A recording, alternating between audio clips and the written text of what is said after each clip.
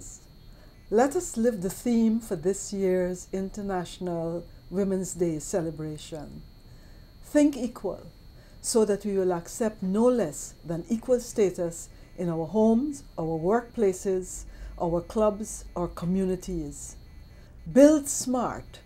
Seize every opportunity for relevant training and development so that we continuously move forward and upward, sharing and building on the skills we acquire.